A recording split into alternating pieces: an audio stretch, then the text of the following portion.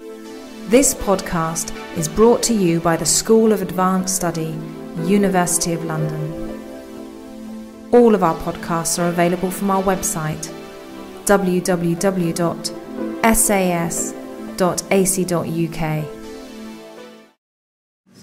Good evening, everybody. My name is Jane Winters. I'm Head of Publications here at the Institute of Historical Research. And on behalf of the IHR, I'd like to welcome you to this, which is the first of 3 events examining the relationship between historical fiction and particularly the novel and academic history. I know that many of you are joining us for tomorrow's conference, and next week we're holding an experimental virtual conference, which is a departure for us.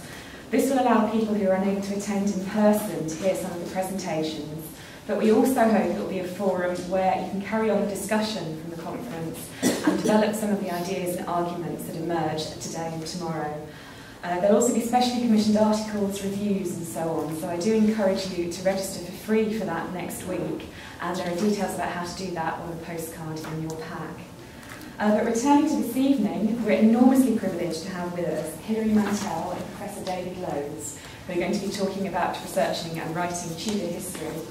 And responsibility for chairing the session lies in the expert hands of Paul Lay, who is the editor of History Today. So we'll get the proceedings started and I'll hand over to Paul. Thank you. Can everyone hear? Is the mic sufficiently loud? Welcome to the Institute of Historical Research's Winter Conference, Novel Approaches. This is a hors d'oeuvre, I suppose. It also serves as a banquet, because we've got 2 speakers who really don't need much of an introduction. On my left is Hilary Mantel, the Man Booker Prize-winning author of Wolf Hall, and 2 other exemplary historical novels. A Place of Greater Safety, which was set during the French Revolution, and has certain parallels, I think, which we might talk about later with Wolf Hall, and The Giant O'Brien, set in the 18th century.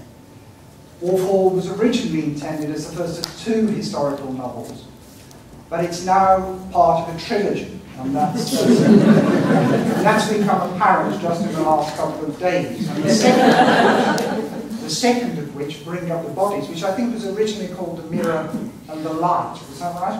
Well, The Mirror and the Light will be the 3rd book. Oh, right, okay. And that will be published in May, that is, Bring Up the Bodies will be published on May. And on my right is Emeritus Professor of History at the University of Wales, David Loads, Honorary Member of the History Faculty at the University of Oxford. He studied under Geoffrey Elton at Cambridge, which I think might be pertinent during this discussion. And he's written a great number of books on the Tudor period. I can't possibly name them all, but they include a biography of Henry VIII, and recently The Tudor Queens of England, published by Continuum. And his most recent book is especially relevant to this discussion, which is the Boleyns, The Rise and Fall of a Tudor Family. Now, David and Hilary are going to make a short presentation, and then we'll have a discussion. And I know it's a very engaged audience, so we'll leave plenty of time for a question and answer session, at least half an hour, I would imagine. So, David, would you like to start? Thank you very much. Well, first let me thank the organisers of this colloquium for an opportunity to take part, and say what a privilege it is to be sharing a session with Hilary Mantel, whose work I well know. It will be an exaggeration to say that we're old friends, but we are acquainted and shared a platform at Hampton Court not very long since. And thanks also to Paul Lay for chairing. Let no one accuse History Today of pervading historical fiction. Many thanks. I also owe thanks to Alison Weir, who encouraged Jane to invite me, and to Jane for inviting me to come along. So why am I here as a professional academic historian? I should say from the start that as a professional historian I don't read historical novels, at least not very many. I rarely watch historical films, the ones that you have seen, or television series indeed, which you will also be familiar with, much more familiar than I indeed. Now, the difference between the professional historian and the writer of historical fiction is one of priorities. Nowadays, more than ever, the medium follows the line of the late businessman, business tycoon James Goldsmith, the father of Jemima and Zach. Being examined by a US Senate committee, he said, "I know of no other reason for being in business except to make money." Now, how does this fit in with my first question? Do the writers or purveyors of historical fiction have a responsibility either to the discipline or to the readership or to their viewers? The question is important in respect of films and television presentations, which are more readily posted into the minds of the general public than books are, I think, on the whole. Television series The Tudors, for example, was historically absolute nonsense. I saw various openings which were absolutely ghastly. In a review, I recollect that my professional colleague, Professor John Guy, who is the husband of Julia Fox, of course, said that everyone in the Tudors was about 28, which is a comment on the construction of the frame, I think. But it was apparently geared to an American market, which would need the Tudors to be spiced up. If ever the Tudors needed spicing up. In The Other Boleyn Girl, Mary Boleyn is almost entirely fictitious. And while I commend Alison Weir's new and persuasive reconstruction, my colleague Eric Ives has said, what we actually know about Mary Boleyn could be written on a postage stamp with room to spare. I don't entirely agree with that, having made a chapter on Mary Boleyn in my latest effort, but nevertheless he has a point. The chronology of events is treated with great freedom, so that anyone believing that this is an authentic record of Mary's life is going to be somewhat seriously deceived. The activities of Anne and the timeline are inaccurate almost beyond belief, except that this is, of course, is fiction. Now, as if I have heard correctly, the original book was tinkered with to create a good film, and the author has a bigger responsibility to make sure that the book is authentically represented.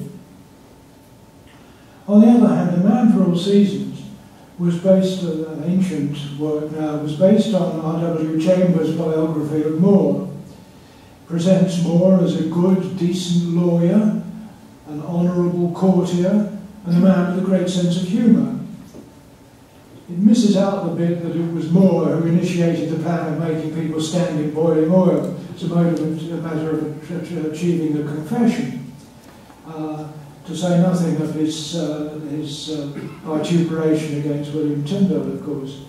But it shows a reasonably authentic Henry set in a legitimate historical context, so that anyone believing that fiction wouldn't stray very much beyond the bounds of legitimate historical disagreement. There are endless disagreements among historians about exactly what Thomas More's nature was, what Thomas Cromwell's nature was, or indeed what Henry VIII's nature was if it comes to that. Personalities at the forefront of many disagreements. So I would say that there are those who write pure fiction, where an historical period is simply treated as a canvas on which to paint events which never happened and people who never existed. The period may be authentically handled, or not. It varies according to the nature of the book. This kind of fiction goes back to the days of Sir Thomas Malory, I think, whose Maud Arthur presents a picture of Dark Age Britain closely resembling the 15th century in which he was writing.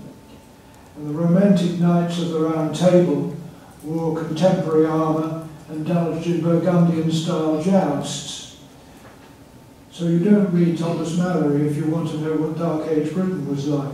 Camelot would hardly have been recognised by anyone from 5th century Britain. But he made a good story. Works of this kind are novels in the full sense, and don't differ very much from crime or romantic stories in a period setting, like the adventures of Sherlock Holmes, or Miss Marple, or Hercule Poirot, set in the 1920s. I think that Sir Walter Scott's novels, like Quentin Durward, come into this category. what Walter Scott didn't know about the Middle Ages would fill several libraries. Moving up the scale of authenticity, there are those authors who accept a broad historical context but fill in the circumstantial details. This usually means inventing fictional characters, giving them invented careers and adventures which fit in with the context of actual events. It may also mean making up biographies for real people about whom little information survives. Now, I have put W. Harrison Ainsworth's Tower of London and his Old St Paul's into this category. The Tower of London, incidentally, I discovered subsequently, having read it as a young teenager, was based upon the Chronicle of Queen Jane and the first 2 years of Mary, which had been published by the Camden Society about 2 years earlier. Therefore, in a sense, it is authentic history, but he makes up the personality of Stephen Renard in a very dramatic way. And his Old St Paul's is a series of stories woven around the plague and the fire of London in 1665-66. Now, Philippa Gregory also comes in at this point. The other Queen, or Mary Queen of Scots, featuring a love affair between Mary and George Talbot, for which the real evidence is extremely exiguous, not to say non-existent. After anyone taking these stories at face value is being deceived, I think, but only at the detailed level, and I don't think any serious distortion of the period really results. More authentic still are those writers who steer, as it were, into the interstices of established historical facts, making judicious use of disagreements between historians, of course. They only invent where no authentic record survives, creating and structuring minor personalities and sequences of events made plausible by the general accuracy of the context. This is often done by making extensive use of invented dialogue, which may be spiced up with authentic quotations from letters and other sources. In my judgment, Hilary's Wolf Hall comes into this category because her reconstruction of the characters of Thomas Cromwell and Cardinal Wolsey are plausible, if controversial. They are, in other words, authentic. The fiction here lies mainly in the family background and the supporting cast, who are for the most part real people, but given invented personalities and a lot of invented dialogue. It must always be remembered that the main object of the writer of any historical fiction is to tell a good story, which will grip the readership, which takes us back to James Goldsmith and his making money, of course. Philippa Gregory's website makes this point succinctly. Too many historical novels, she writes, are like tapestries, detailed, finely wrought and colourful, but essentially static. Things happen to these needlework queens and kings, courtiers and common folk, but they may remain lifeless figures, and they put me to sleep. Well, that is her view of that situation. I wouldn't entirely agree with that, but never mind. In other words, the job of the historical novelist is to entertain, and no didactic responsibility is normally accepted. So it's a question of caveat emptor. The reader needs to be aware of what's being offered is more fiction than fact. Now, historians also differ in their approaches. The nearest to the writer of historical fiction is the popular historian, who is concerned to make a period or a sequence of events more accessible to the general reader. Such writers are often what might be called tertiary historians, dependent to a large extent on the researches of others, but making extensive use of printed sources, often of a literary or narrative kind. Many of their interpretations are spiced with words such as "it must have been so." They tend to be a bit gullible about contemporary opinions also. For instance, a tendency to accept George Cavendish or George Wyatt at face value. Cavendish's Life of Wolsey, which was written about 30 years after the Cardinal's death. George Wyatt, whose memories of Sir Thomas were written in the early 17th century, many, many years after Thomas's death. So they tend to be a bit gullible about opinions, but they don't invent. And I would place Alison Weir and Julia Fox in this category, and also the more recent works of David Starkey. The object of these historians is also to tell a good story, but they don't stray beyond the bounds of what is sustainable by scholarly research. They are, in a sense, at the opposite extreme from the writers of fiction, in that they fully accept their responsibility to make authentic history as entertaining as possible. I place some of my own work in this class, most notably the Boleyns, which sets out to tell the truth about these often fictionalised people. Academic historians are also different. There are root searchers who are mainly concerned with historical antecedents for recent problems or institutions. The so-called Whig historians preoccupied with ideas of progress and the evolution of Parliament were probably the best known of these, but Marxists, feminists and others with ideological agendas also come into this class. They are authentic historians, all right, but they tend to be subjective in their use of evidence. The late Professor Geoffrey Elton, to whom we all raise our hats, who supervised the research of both myself and David Starkey, interestingly enough, at Cambridge, accused them of writing history backward, and that was unstinting in his condemnation. He described them as committing the sin against the Holy Ghost, I seem to remember. But many insights have resulted from their efforts. Economic history would not be the same without the Marxist input, nor modern perceptions of the role of women without the feminist pioneers. Such ideological approaches to the past are not very fashionable nowadays, they've been largely discredited, but nevertheless they serve their purpose in their time. Secondly, there are those who love a fight, who are never happier when they've discovered some scrap of evidence which overthrows a long-accepted theory. History is made up of these theses, of course, some of them so well established that we accept them as facts. Who would nowadays deny the date of the Battle of Hastings or the effects of the Norman Conquest? However, others are more controversial, and it is among these that the battle rages. A good, but rather old example of this is the assault made by Hugh Trevor Roper on the ideas of R.H. Tawney concerning the rise of the gentry in the 16th and 17th centuries. More recently, the attacks of Christopher Haig and Eamon Duffy on the Protestant interpretation of the English Reformation, particularly the works of Geoffrey Dickens, show the same tendencies. All historians have to start from somewhere, and many start from research intending to re-examine well-established points of view to standard practice of PhD supervisors to set topics of that kind for their students.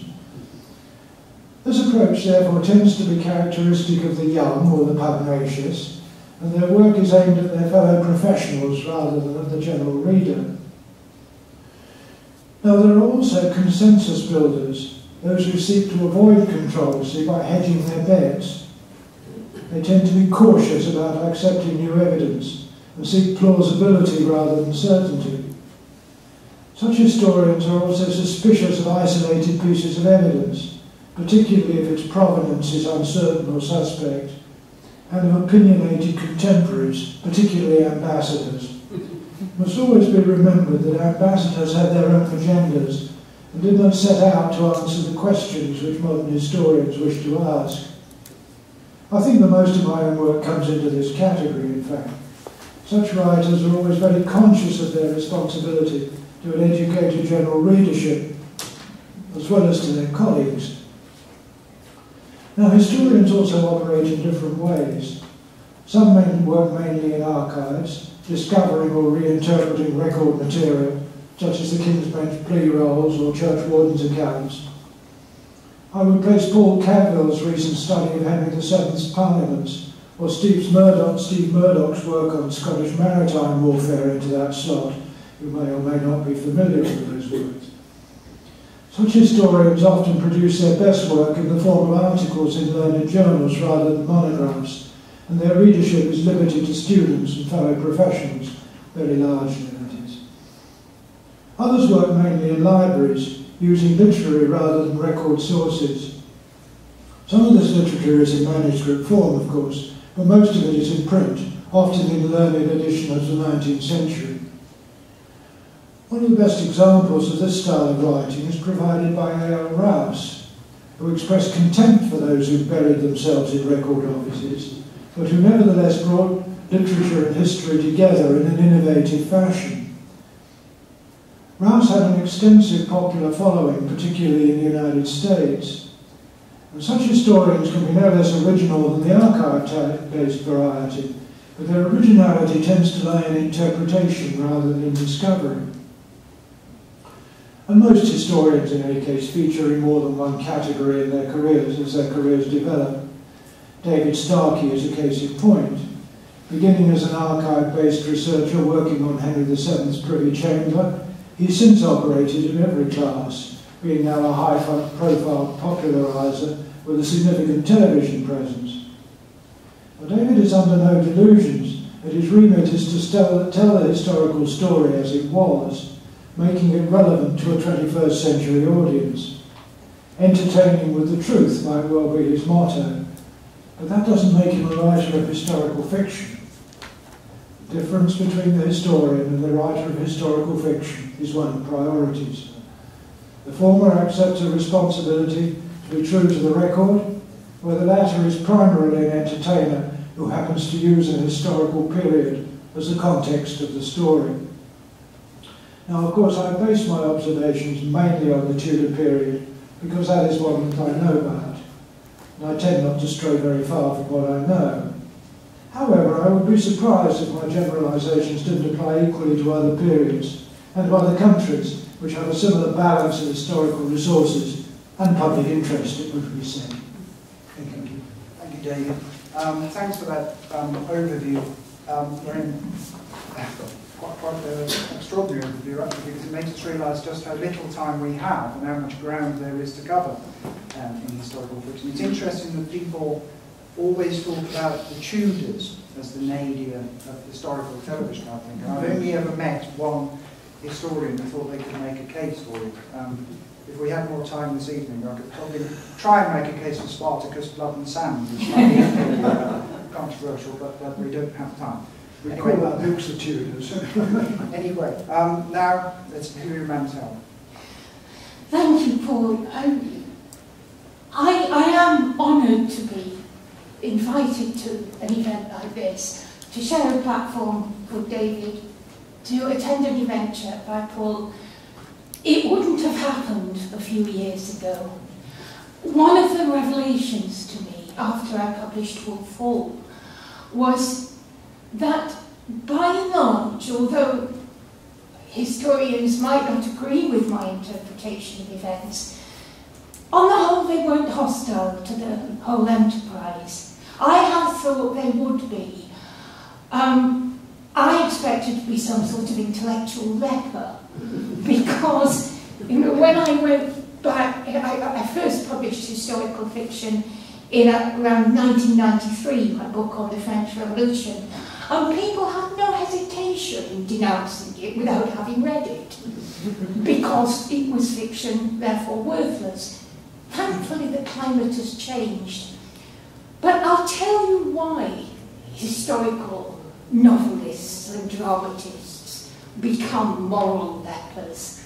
And I cut this letter out of The Guardian yesterday. It's from a barrister.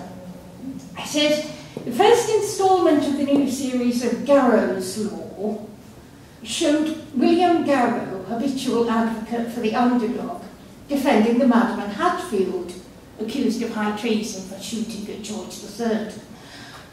It was a travesty.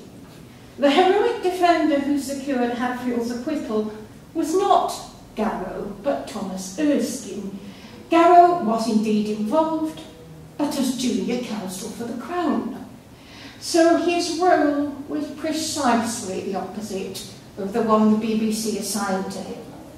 And the writer goes on to say, the BBC's charter and its producers' guidelines say all programmes should be fair and show respect for truth. the producers of Gallows Law should look at it. I think it's just a brilliant case in point, though I can't help thinking that the writer is really being sweetly naive in expecting the BBC to rally to the defence of truth at the expense of dramatic licence. I'll tell you what I do. I'll try to tell you where I draw the lines, where I think fact and what happens when fact meets fiction. I'll tell you first of all how I came to historical fiction. It was out of exasperation. I wanted to read a book that didn't exist. So, you know, as Disraeli said, when I want to read a book, I write one. So it was rather like this. When I was a child, before I was allowed my adult library tickets, I used to read my mother's Jean Pleiades and all the rest of it. Those anachronistic ladies on the cover with the pointy headdresses with veils at the back and their bosoms hoisted up and their lipstick on. And this was historical fiction in those days, certainly as it was presented to me. It wasn't this that interested me first in history. I think the breakthrough for me actually came when I was 16 and I read Religion and the Rise of Capitalism, on whether Tony was right or Tony was wrong. I suddenly realised that history was more than one damn thing after another. That it was about ideas as well as personalities and events. And I had noticed, well, two things really. That historical fiction was an unrespectable genre. And let's not mince words, it was for girls. It was regarded largely as women's literature, and this did nothing for its status. But if you read a wonderful book like I, Claudius, you didn't say that's a historical novel, you just said that's a novel, that's literature. We drew this line somehow. Things have changed hugely since then. But when I began to write historical fiction, it was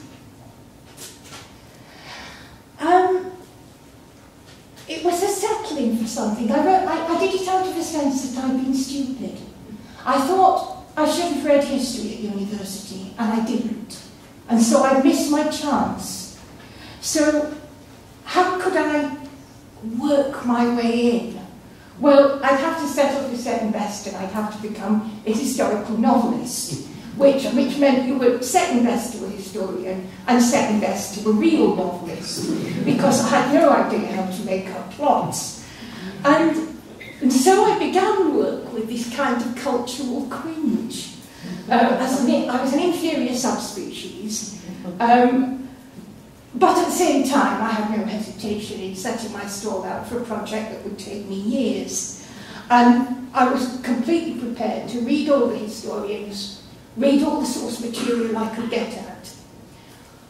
But because I had not learned history properly, because I was only equipped with schoolgirl history, what I wasn't prepared for were the silences of history, the erasures and the gaps.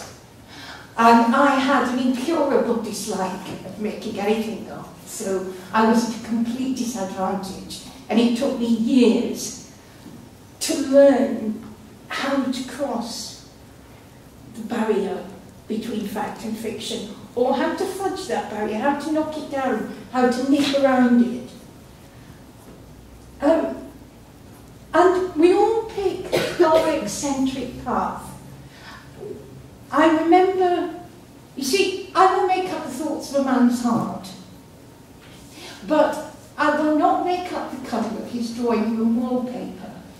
I had much rather move the action to his study, where I know what colour the wallpaper was.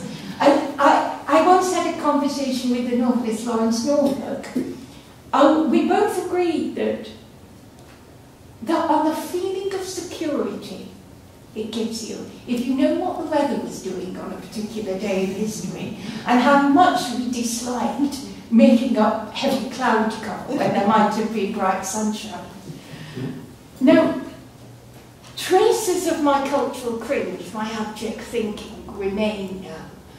So, I'm not so much terrified of large mistakes, because I know that historians make them all the time, careering off after daft theories, and maybe coming back repentant after a period of years. But I am terrified of the kind of small mistake that will enable people, the real people, like David, to point to me and say, actually, it didn't happen on a Tuesday. It happened on a Wednesday. Somebody with a PhD was never made that. And therefore, my methods are labour-intensive. I think all the time of the details, and I let the art, if there is one, somehow take care of itself. Therefore, I don't make large claims for historical fiction. It is historians who enable me to do my work. My work is the work of synthesis, discrimination, comparing interpretations, choosing between versions. It's not about original thinking, and it's not about primary research. I'm standing on the shoulders of historians, and I'm indebted to them. But I do think a bit better of my own trade than I did when I started, because I can see how that, if it's done properly, with attention to the history of ideas as well as the history of material things and institutions, it allows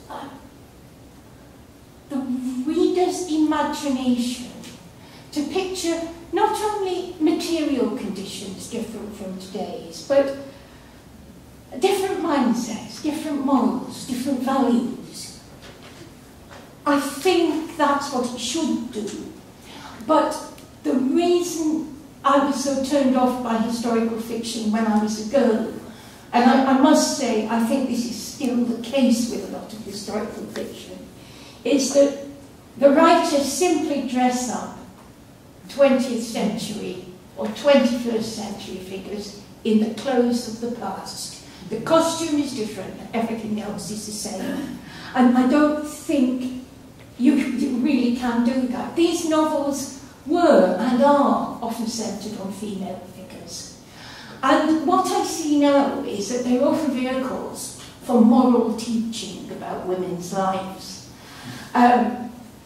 I've obviously brooded on this a lot since I took on Henry VIII and his life, because I think that an element of that carries over, and because we're dealing here with huge archetypes, and that's the reason why the material takes still, after all these retellings, takes such a grip on modern readers. And of course, all historical fiction is creation of the moment it's written in. We can't alter that. And it can come to our aid. The meaning of our own text changes as current affairs evolve. I wrote in my new book, there's a line where someone says to Thomas Cromwell, "You're a Lutheran." And he says, "No, I'm a banker."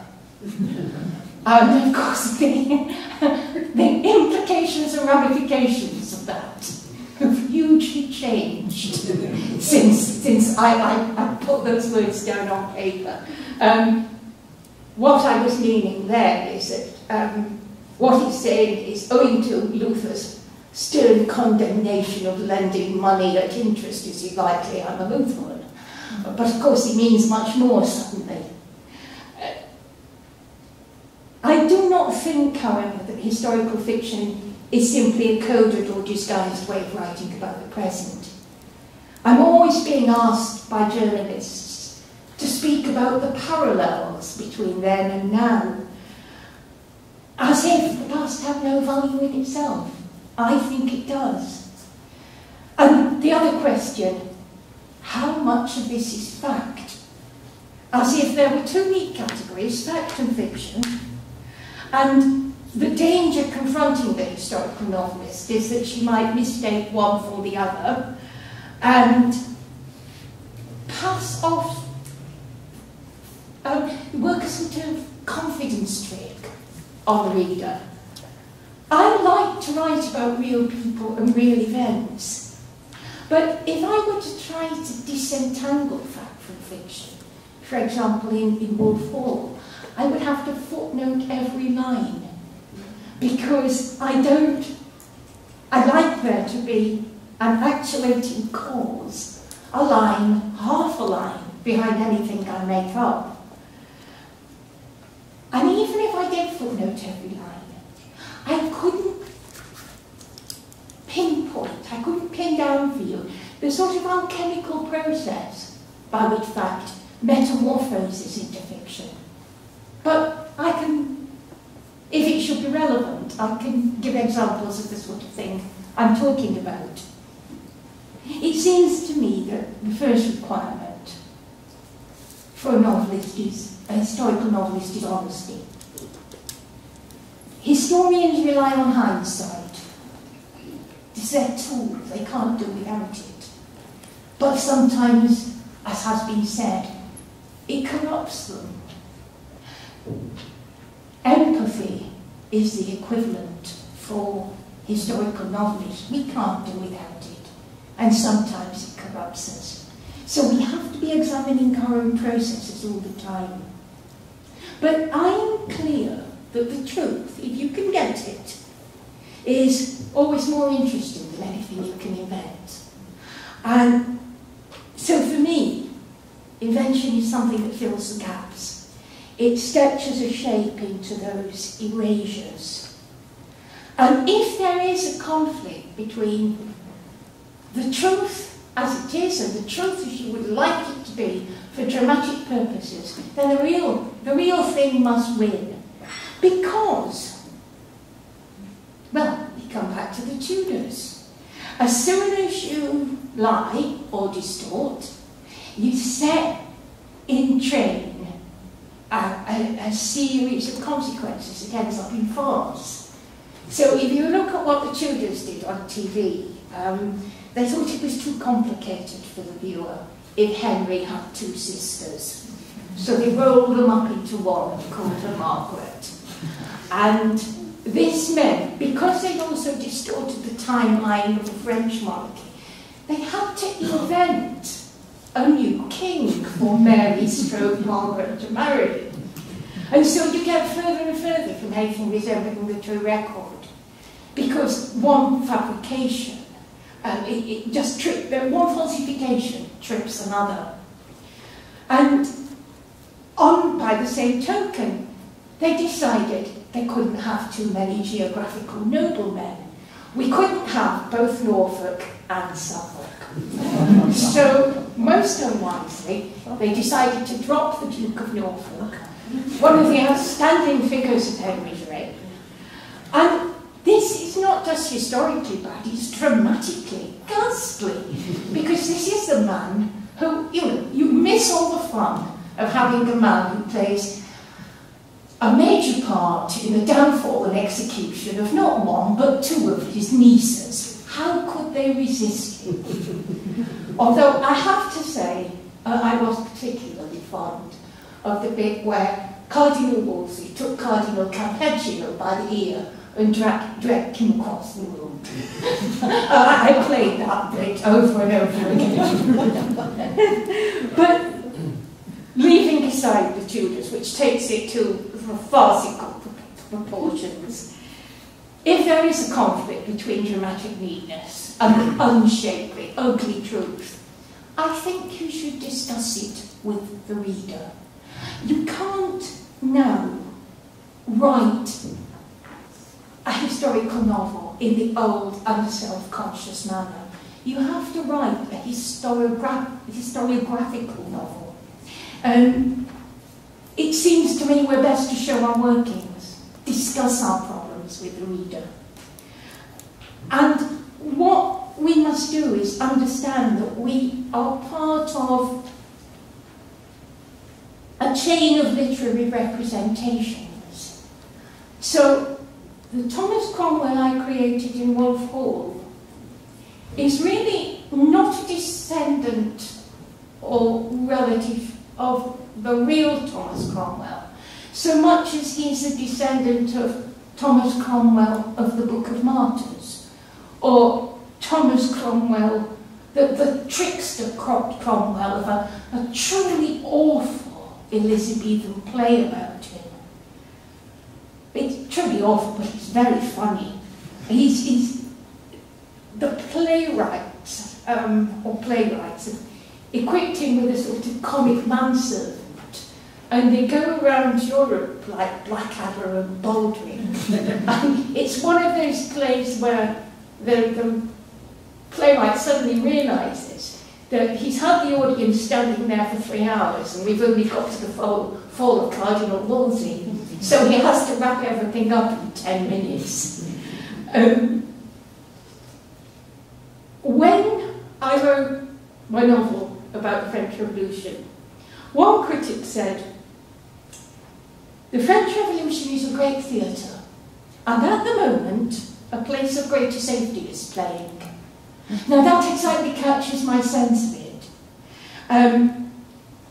It's a process by which new generations make demands on the same old material, and if you're the artist who's shaping the material, it should come up new and fresh for you every time, and so new and fresh for your audience and your reader.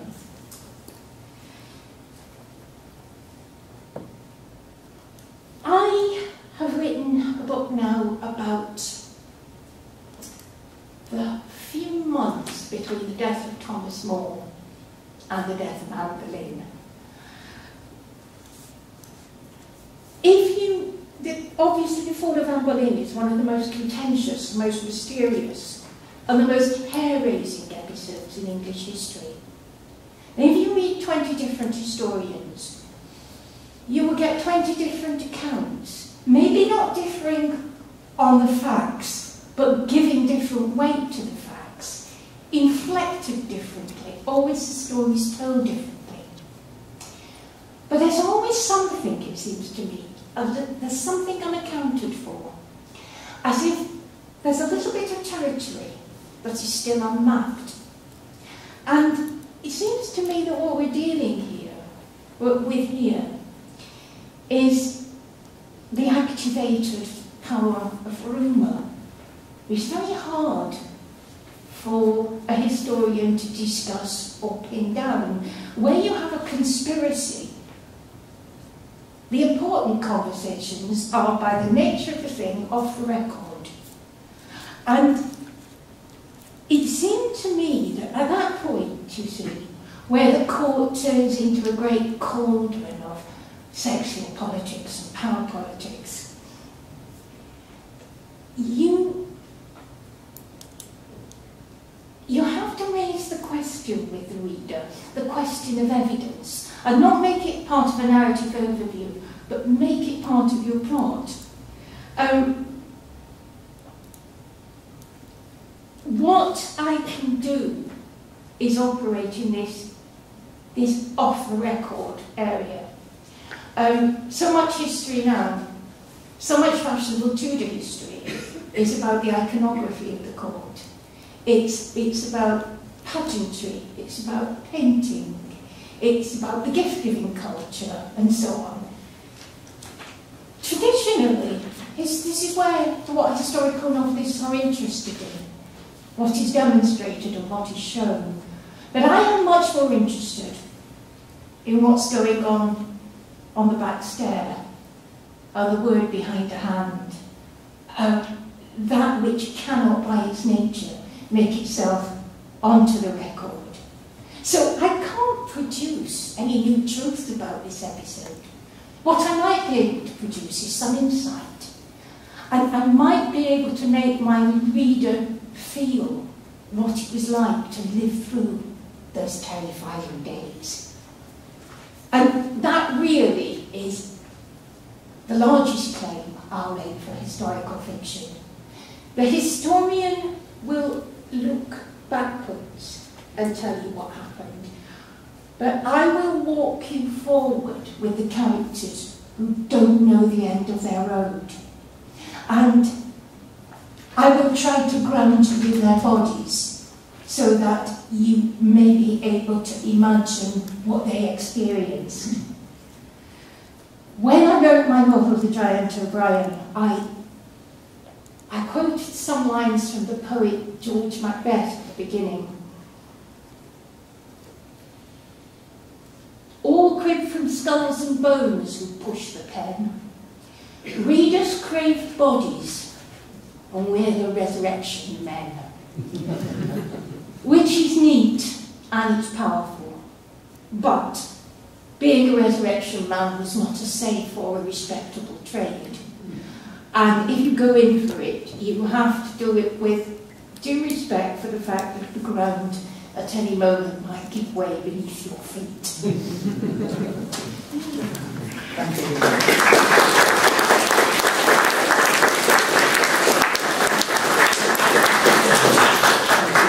I was taken when you say that by its nature conspiracy is off the record, because exploring that aspect, that lost aspect of history, that misplaced history, takes us back to two of the central characters in your novels, Cromwell and Robespierre.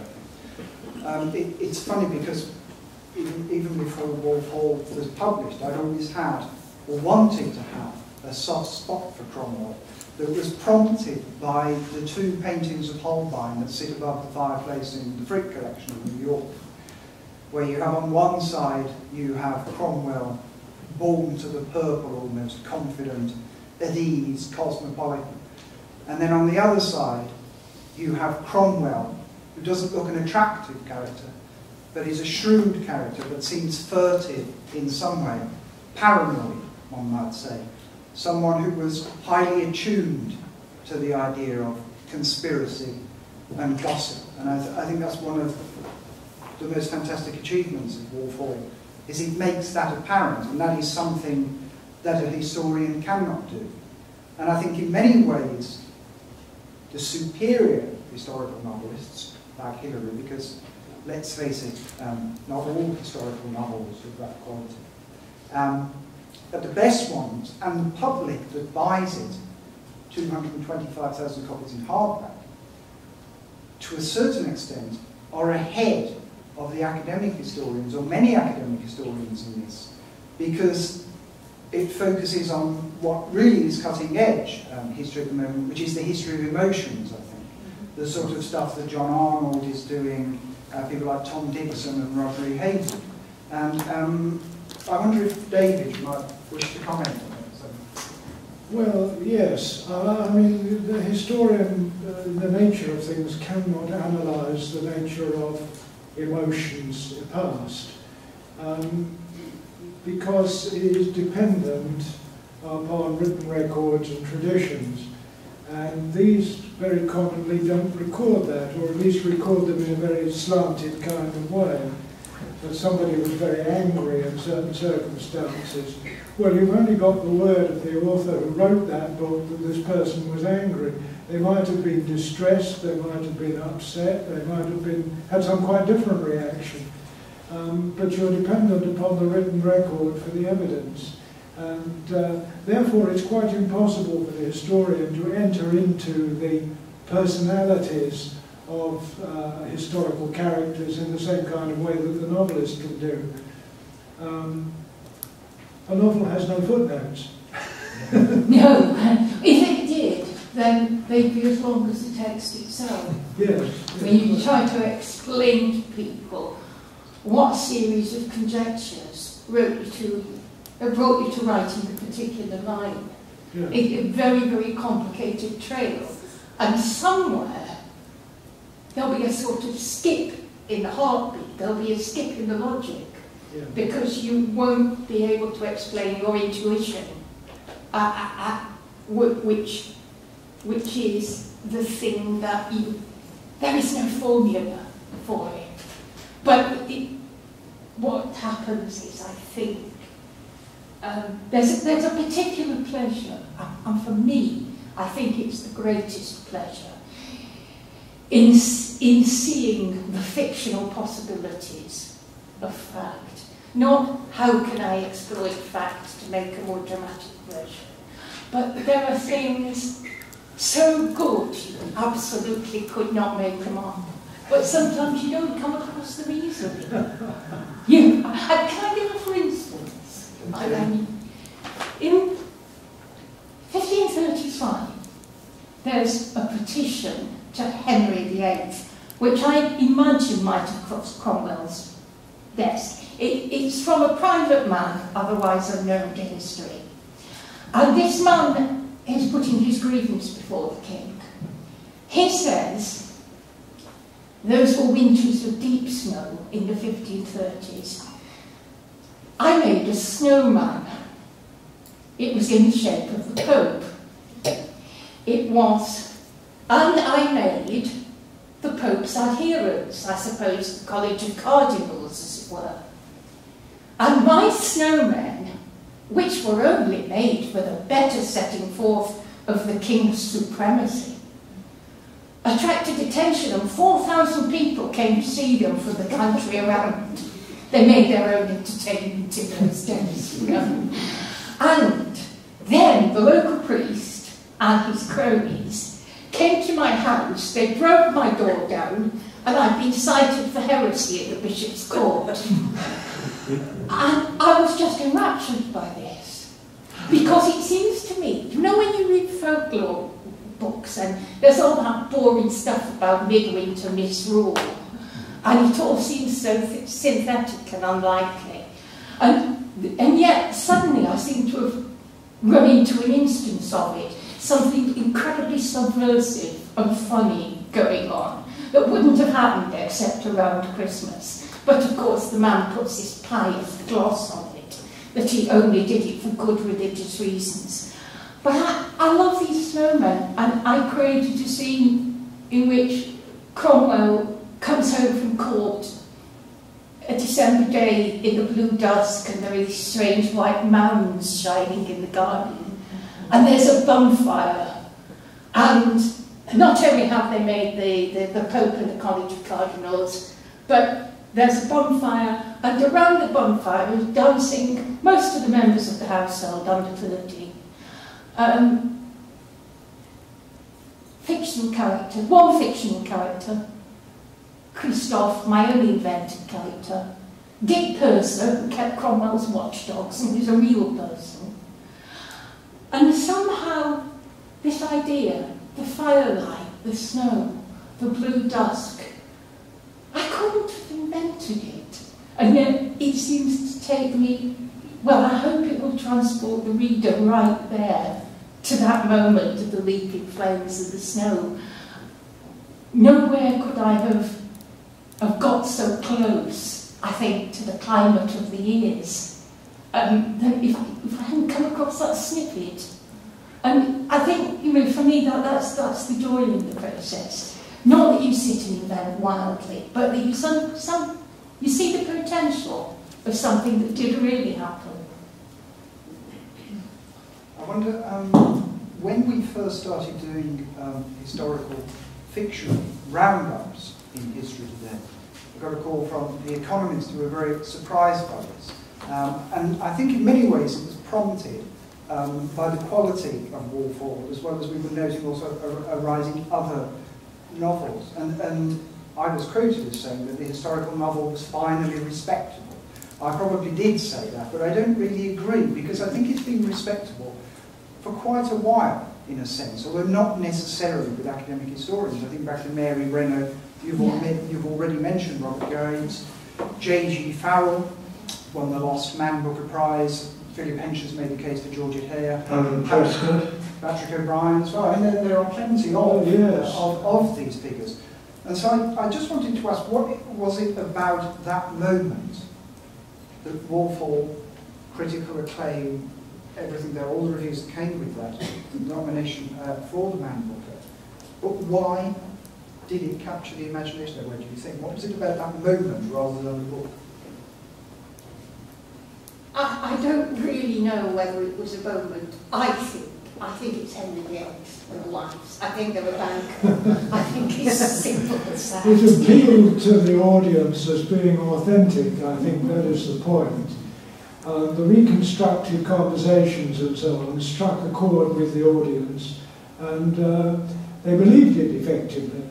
Yes, I think, because it is one of the things that I'd particularly like to do again, is if I can weave real lines, perhaps, you know, what is said is often spoken beforehand, as in a kind of rehearsal. What is written is often spoken in a rehearsal. And I get the pleasure again if you can use someone's actual words, and yet find a context in which those words can plausibly be spoken, and find a plausible explanation behind those words. I did that in A Place of Greater Safety, my revolution book, but nobody knew. I mean, for better or worse, the public is more informed about Tudor history, they care about it more, they think about it more, even if some of the information they've got is not accurate. It is a topic that, well, it's always new to people, it can always be reinvented. I thought maybe, I didn't know how little people cared about the French Revolution. And my critics, if they'd read Thomas Carlyle, they thought they were great. And if what I said wasn't what Carlyle said, then I was obviously wrong. But the whole approach, I think, is different with the Tudors, because we have the popularising historians as well. And we've had David Starkey's TV series, and it's something that, in a way, everyone has an opinion on. Yeah, and there's also, I suppose, a substantial framework, even if much of it is myth, it's still there that one can deal with and play with. Much more difficult, I think, perhaps for, or perhaps not so difficult in a sense, for say, someone who deals with Middle Ages or late antiquity or even earlier than that, where people can be immensely playful. You think of something like the film 300, for instance, going back to films, yes, which plays very, very fast and loose with the facts, it has to be said. And yet the otherness of the Persians that is portrayed in to the Spartans still brings a kind of truth to that. That is the way that one can imagine that otherness. And everyone approaches this from where they're coming from. So what strikes you as authentic might not strike me as authentic.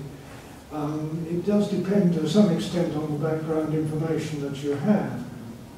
I mean, Thomas More, for instance, is largely based on R.W. Chambers. Yes. Mad for All Seasons, yes, was written on that basis. And that is the root of the popular perception of Thomas More. He was a nice guy, you know, yes, 1960s liberal or whatever. Exactly, yes. Yes. Yes, and because it was such a superb dramatic artifact, and made not just a brilliant play, but a brilliant film. It has held sway for 2 generations.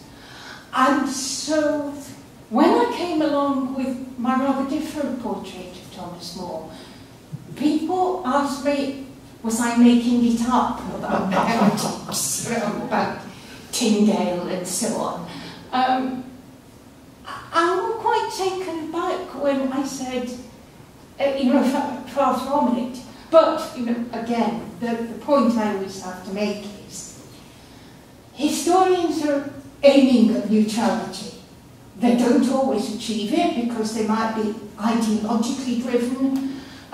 They might have their own personality even that might be coming between them and their subject, particularly a problem for biographers. But historical novelists are allowed to be partial. And it's the partiality that puts the fire into the work. So, you know, what I tend to say is, look, I have no opinion on Thomas More. What I am trying to do is to represent how Thomas More might have looked if he were Thomas Cromwell. So I'm not offering an overview.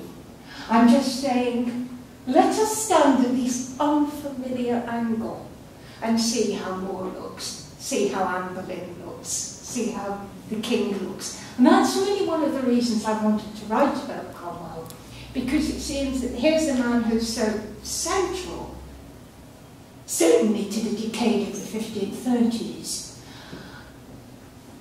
and yet, imaginatively, as it were, as an imaginative construct, he doesn't exist. And he doesn't exist in biography, because there are lots of books that say Thomas Cromwell, but what you get inside them is topics. It's not a person. And the reason is the material's not there. His personal life is hidden, elided. And yet, the novelist knows, and we all know, everyone has a personal life. So it's a question of building things up from hints and intuitions, really. Elton would hate it, I think.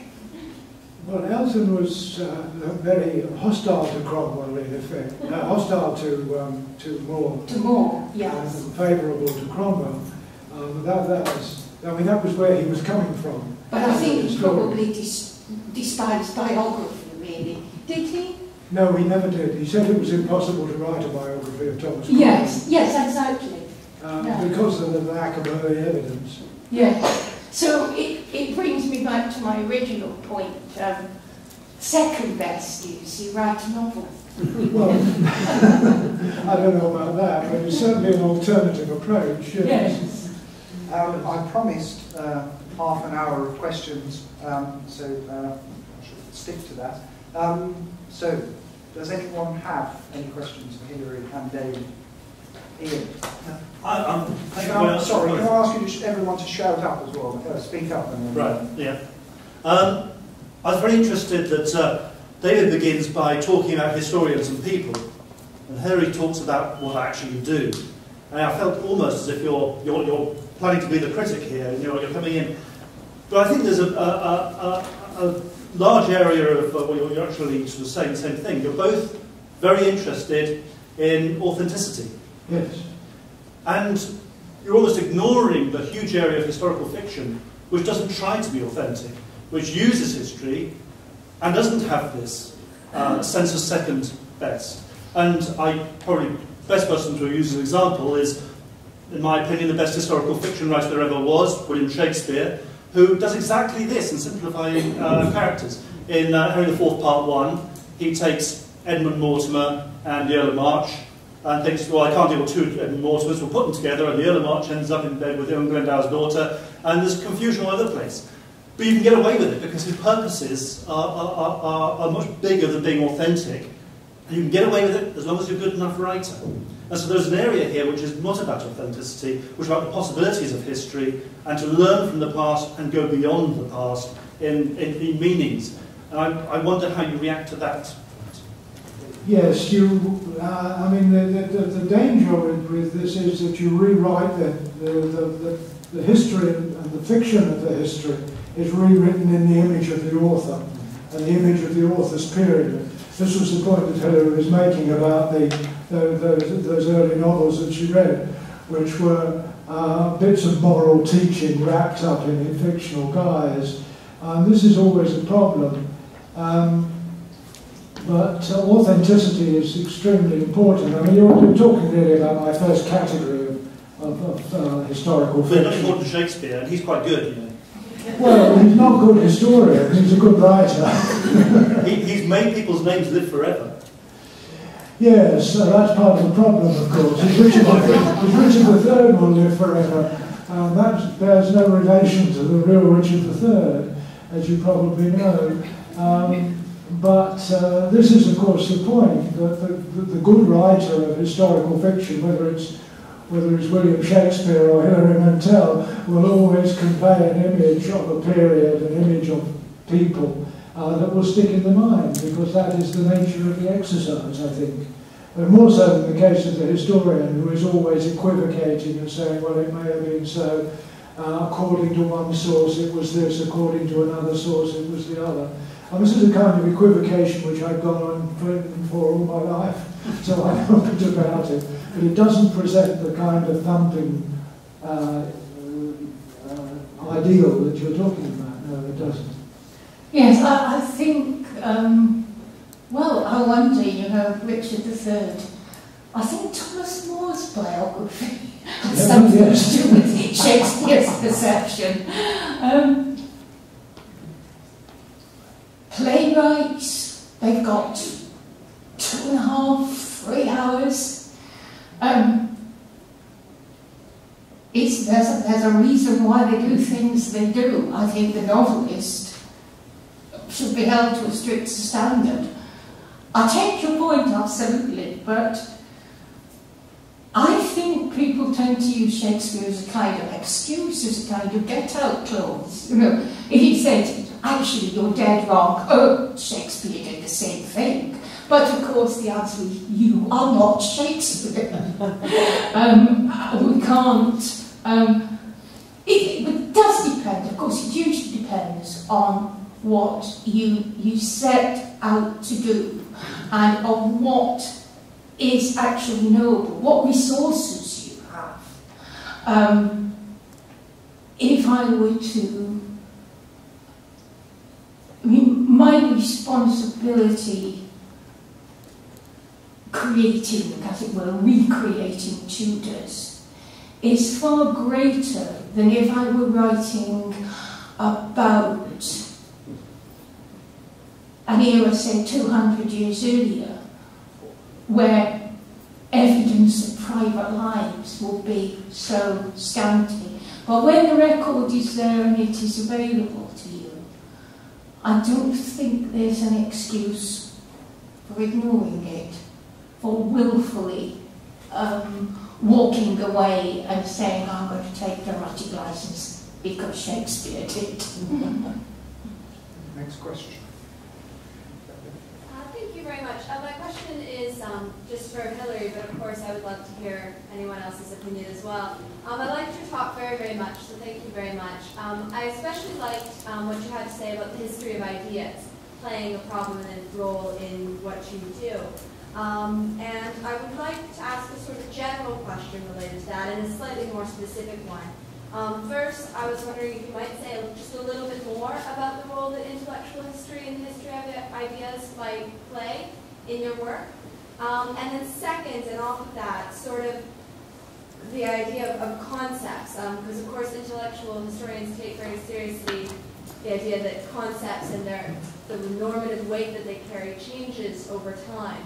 And so when it comes to creating dialogue or working with concepts, would you prefer to use the word, the vocabulary of the time, or something that more closely carries our current normative weight so that the reader understands what's going on? Sorry, did everyone hear that? Yes, just basically, just I suppose a technical question about the use of words, whether anachronisms are there or judgment on the use of anachronisms or not. I think that, again, it's something that every writer of historical fiction makes a judgment on very early, right there in the first line of their book. In what language, in whose language do you tell this story? Depends what you like. I hate pastiche. And I am not trying to reproduce period language in any sense. I am trying to create an idiom into which I can slide a contemporary quotation without you seeing the join. So, say for Walpole, it's not straightforward contemporary English. It's something just nudged a little bit aside. And I drove my copy editor mad by sometimes using the word impossible, where we would say impossible. But you know, it was my little nod to William Tyndale, with God shall nothing be impossible. You don't have to know that, and it sticks out on the page as an oddity, and it strikes your ear as being odd. And I like to just shift language sideways, sometimes to give the reader a little nudge like that. But the important thing, as you say, is the ideas behind the words.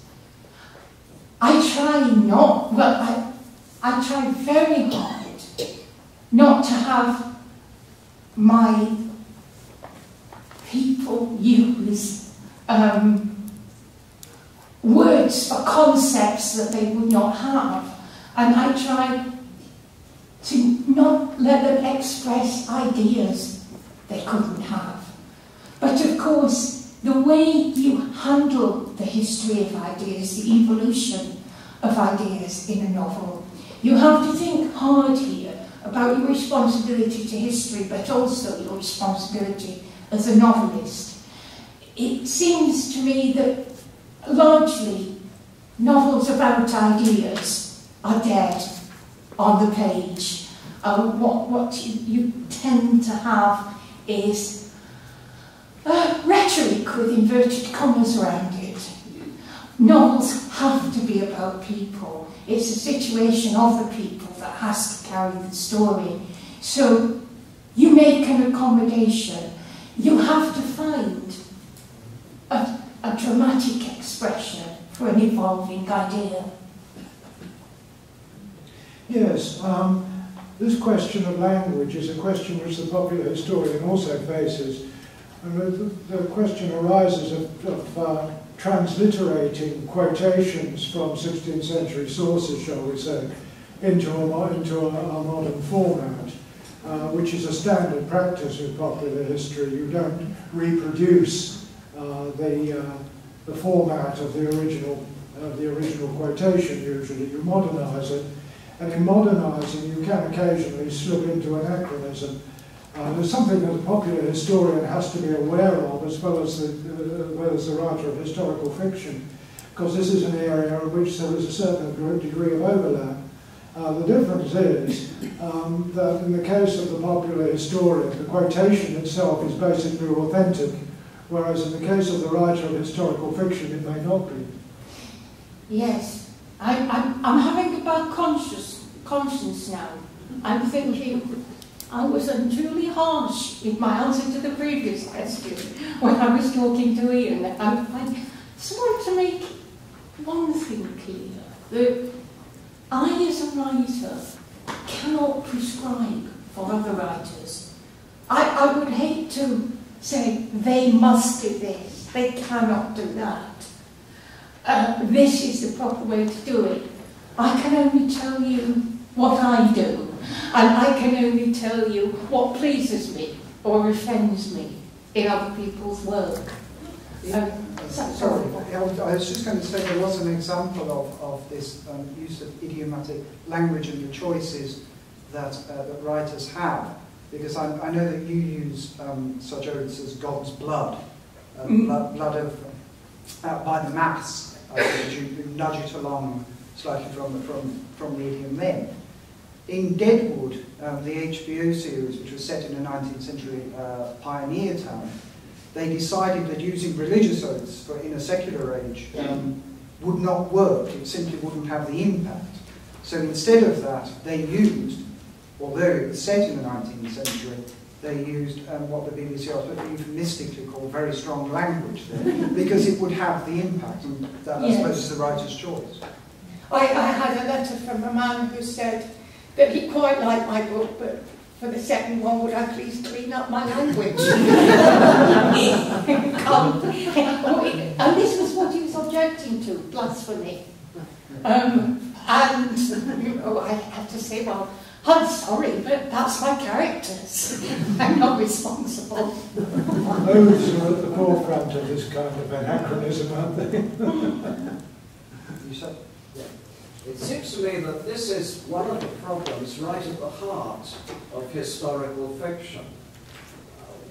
How do you make your historical characters speak? What language do you give for them? It seems to me also that most historical novelists have had this problem. You go right back to Walter Scott, for instance, who is writing for an early 19th century audience. He has to make the historical speech comprehensible to that audience, or else nobody will be able to read his books, or the books won't sell. And since he's trying to communicate important things through the medium of historical fiction, it's important that he does get the language straight. In fact, he writes about this in his prefaces. I think in the preface to Ivanhoe, in particular, he discourses at some length about what speech shall I give my medieval characters. Well, fortunately, these medieval characters that he's writing about speak English. But you take, for instance, George Eliot's Romola, where the characters are in late 15th century Florence. She has to try and devise a convincing way in English, writing for a mid-19th century audience, to convey how Florentines would have spoken. And this is a great problem. It's right at the heart of her book. She doesn't really master how to do this, and she knows it. It's a great problem for her as a writer. And so there's a glossary at the end of it of Italian words and English translations of Italian words. What even more problematic is Flaubert's Salammbô. He is writing for a mid-19th century French audience, but how do you find out how 3rd century BC Carthaginians actually spoke to one another, and then convey that in 19th century French? You have to do it, however. If you're writing a historical novel, this is what you have to do. And you may not succeed. He doesn't entirely succeed. But this is the task that the historical novelist sets him or herself. And I think the end result, as Scott foresaw, is that you have to make a serious compromise. You're writing for the people of now, and yet you mustn't use things which are blatantly modernisms. You have somehow to devise a spoken language, no matter what language your characters actually spoke, Greek, Punic, or whatever, which is immediately comprehensible to the 19th, 20th, and 21st century reader. I think you said it all. It's a problem. But by what standard shall we measure our success or failure? Because if we invent an idiom for historical characters, until we come into the era of recording devices, no one can prove us wrong. What we have is the written record, which is quite different from the way people spoke, which we can only imagine. Yes, I mean, I think the point is that the concepts, the content of what is said has got to be contemporary with the period of the novel. The way in which it is said has got to be comprehensible to the modern audience. So you've got a compromise, in a sense, between the content and the presentation. It's very important that the content should not contain a lot of anachronisms, I agree. But the language which is used has got to be unashamedly the language of your own time. And this, you see, is where the queasiness comes in for the historical fictionalizer. Because you approach this question, just take this question for instance, and you know there is no standard, as I said, against which to measure your success or failure. You know that you are, in fact, you often know you are not being authentic. Because if I were to have my tutors speaking as they probably did speak to each other, they would be Your Majestying and My Lording every other sentence, or we would never get anywhere at all. The first chapter would occupy 1,000 pages. So, you adopt a convention. At the beginning of their meeting, they My Lord each other, and then they drop it. And, it's just a tiny, for instance, of how you make life possible for yourself. It's not authenticity, it's plausibility. That's the point. That's what we've got to aim at. There is a problem, a central problem for historical novels, and that I'm surprised they ever satisfy anyone, because the historian will say, well, why did she leave that out? Or why doesn't she mention so-and-so? Whereas the literary critic will say, what is all this stuff about the oath of supremacy? Or, whatever's the issue. Does she really need this? Or why does she have so many characters? and why couldn't these two episodes be pulled together into a more satisfactory dramatic shape? And the answer is yes, but they won't be true. And I think you pinpointed something very important, that we are constantly trying to drag some sort of plausible and satisfactory result out of a process which is inherently unstable from moment to moment. So as I see it, every line is a negotiation. Next question. Daniel? We were hearing at the very beginning that a conference like this probably wouldn't have taken place 15 or 20 years ago, and your earliest historical novel writing got rather criticised by historians, less so now. Have we moved into a period where, in general, historians and novelists equally are more concerned with historical authenticity than they used to be? See, while during the conversation I've been jotting down all sorts of names from way back, Scott, Schiller, Charles Laughton's Henry VIII from the Chicken Bone, I mean, all sorts of things over the last 200 or 300 years where the history is obviously false, which didn't bother people. Shakespeare's obviously been mentioned, War and Peace, Victor Hugo, and so on. Today, Hilary very impressively is concerned with the accuracy of the history. Have we become more accurately historiographically conscious in very recent times so that a conference of this kind could take place? Yes, I think when I wrote my first historical novel, I held myself to the same standard as I held myself to in Wolf Hall.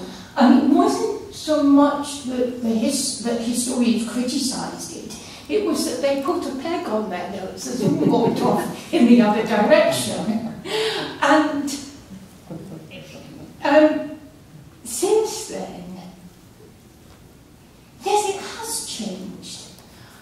What is really interesting is how those old kind of novels, basically aimed fairly low-pitched, aimed at a female market, they grind on, and I'm amazed that they persist. But that has nothing to do with what some of the authors we've named are trying to do. I mean, people like Barry Unsworth is a name we haven't mentioned, who is probably less concerned with real characters, although he did write a wonderful book about Nelson, but brilliant at realising atmosphere, locale. You know what Blair would call the atmospheric pressure of events. His book Morality Play is a little gem about a troupe of medieval players. Now, these novels have been coming out quietly for a period of 20 years, I would have said. And now, at last, it's as if in the last few years everyone's opened their eyes and said, historical fiction doesn't have to be the DOS end of the market. We have become, as we've all abandoned the grand narrative, we have become more historiographically aware. It's amazing to me that people are still writing without that awareness, but there is a market for them to write too.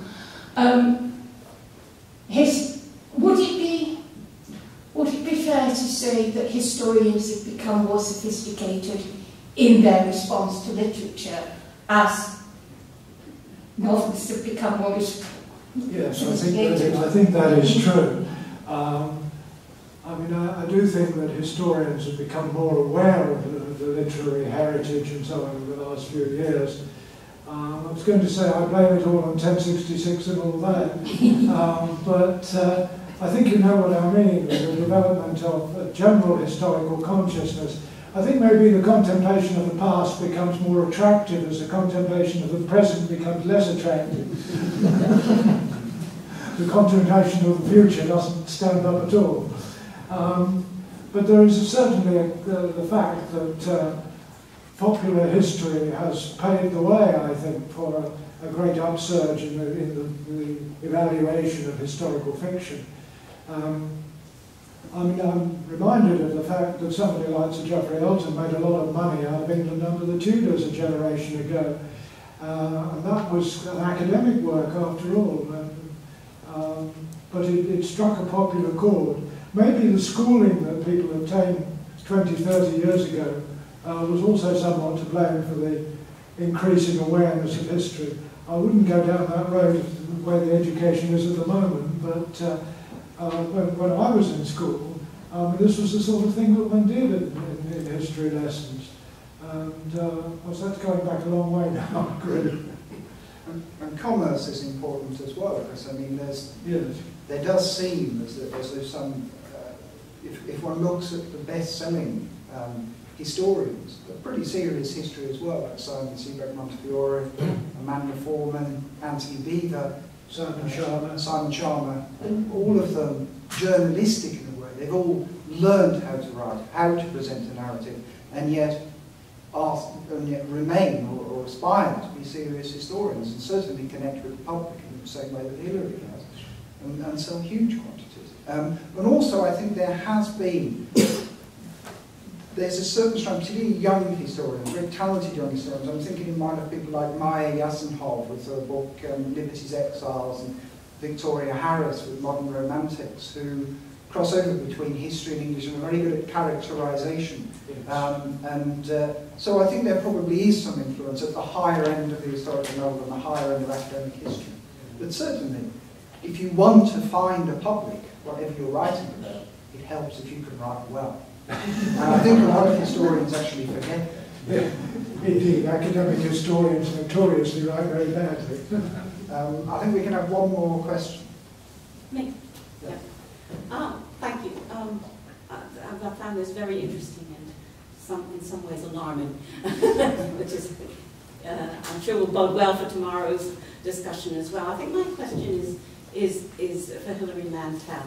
I did love what you said about the novel and your practices, but I'm a little worried about this sort of the way in which the female audience becomes a kind of encoded word for a degraded form of historical fiction. I mean, without women readers, and targeted even women readers, a great deal of the fiction that we now value hugely wouldn't exist. So I wondered if you'd talk a little more about, about why, what's wrong with that. I mean, if I'm thinking of Sarah Walter's novel, I know you don't like pastiche, but they're more than pastiche, the Victorian trilogy. In some measure, one might say those novels are, have a primary audience of women readers, and so forth. And there are always primary audiences. Indeed, the novel has a primary audience in some ways of women readers. So I just like to just... I'm not talking about authors like Sarah Walters. I was talking about the 50s, 60s, the kind of book that, I was saying, you always have some woman with a heaving bosom and a hemming on the cover, and later you could tell them because they had gold foil, and they were usually called wife to cook back or something like that, with wife spelled with Y. What was wrong with these books is, as entertainment, nothing, as history, everything, because they were really lazy. They were unexamined school book history, parcels of prejudice passed from one generation to another. And what they did was they removed all controversy, all thought from history, all examination of questions of authenticity. They were little just so stories, they were parables. You look at novels about Henry and his wives, you know, they were working from archetypes. They were, as I say, teaching vehicles about women's lives. Anne Boleyn, right, don't go stealing other people's husbands, they'll cut your head off and you'll deserve it. Jane Seymour, don't go stealing other people's husbands, you'll die in childbirth. God will get you. It seemed to me they were pernicious. And what amazes me is that when you have the new historical fiction that we've been talking about tonight, that novels are still published that are essentially in this tradition, but you will not get me to name names, even if you stand me in boiling oil. Don't be too hard on the historical fiction of the 1950s and 1960s. Man on a Donkey was written at that time. Indeed, and Mary Renault as well was a wonderful author, because her people did not think like us. She could do the essential thing. We might not have a lot of information, a hard, solid information about those people's lives, but she penetrated an alien mentality, and yet she did not forfeit the reader's sympathy for her characters. And that is, I think, something every historical novelist should aim at. Yes. And Man on a Donkey, as you say, you have the era breathing through it. Yes. It's a wonderful novel. Do you know what strikes me about that? It's the cup called Matthew. Yeah. The cup that has a name. Yes. Not the sort of thing you could make up. Well, thank you, Hilary. Thank you, David. And thank you, everyone, for that. I think we have drinks and a reception now, and of course it all continues tomorrow. So thank you very much.